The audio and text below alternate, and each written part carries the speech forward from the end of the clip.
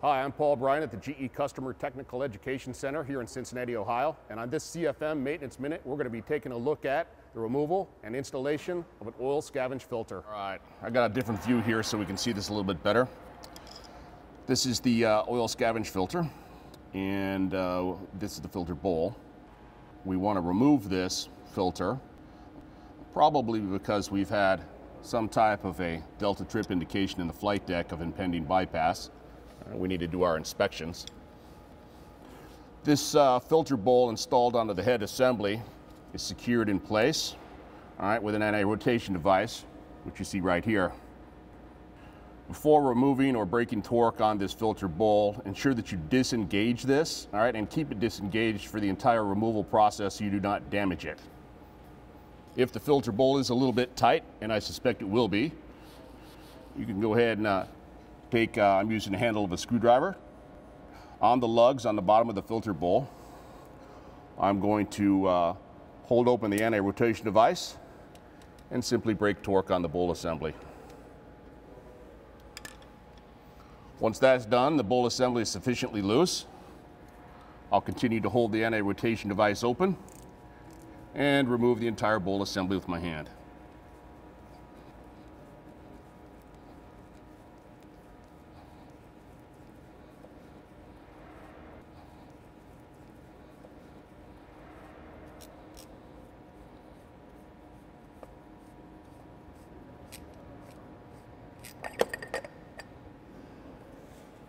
Once that's off, we'll go ahead and grab the filter, pull it out of the head assembly, and prepare for my inspections.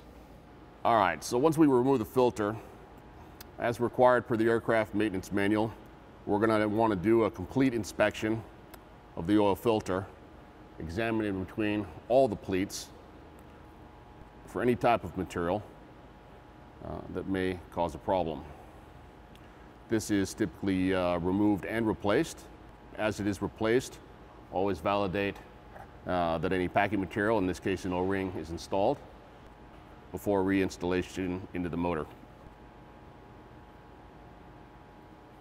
The filter cartridge bowl assembly, aircraft maintenance manual wants you to remove all the lubrication from the threads of the bowl, removal and replacement of the oil filter packing, it's already been done, and then full inspection of these threads and the seating surfaces here and here.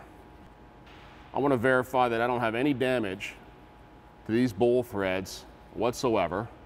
I also don't have any damage to the seating surface right here of this bowl assembly. If there is damage to those items on this bowl, when you reinstall it, it is possible that the bowl assembly could become seized onto the head.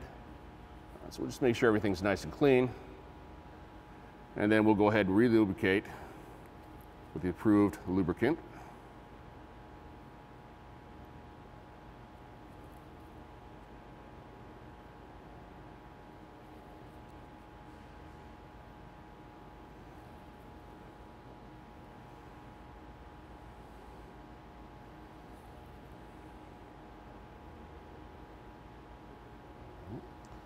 And we're also going to validate that we don't have any lubricant on the top of the bowl that could enter the filter area, potentially cause a problem. And we're ready for reinstallation. I'm now ready to re-secure the filter and the bowl assembly under the filter head. I'll take my metal cartridge filter, reinstall it. I'm going to take my bowl assembly, line up the threads,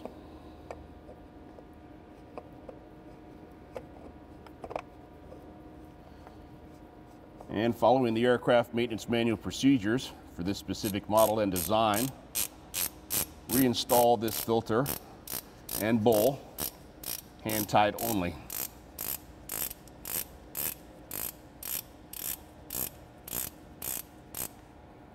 Now I am going to pay attention to this locking pawl and verify that it is properly seated in the teeth of the filter bowl. It's not properly seated. It's not properly secure. There we go. That's installed. That completes this CFM Maintenance Minute on the removal and installation of the Scavenge oil filter. For all you do every day, thank you.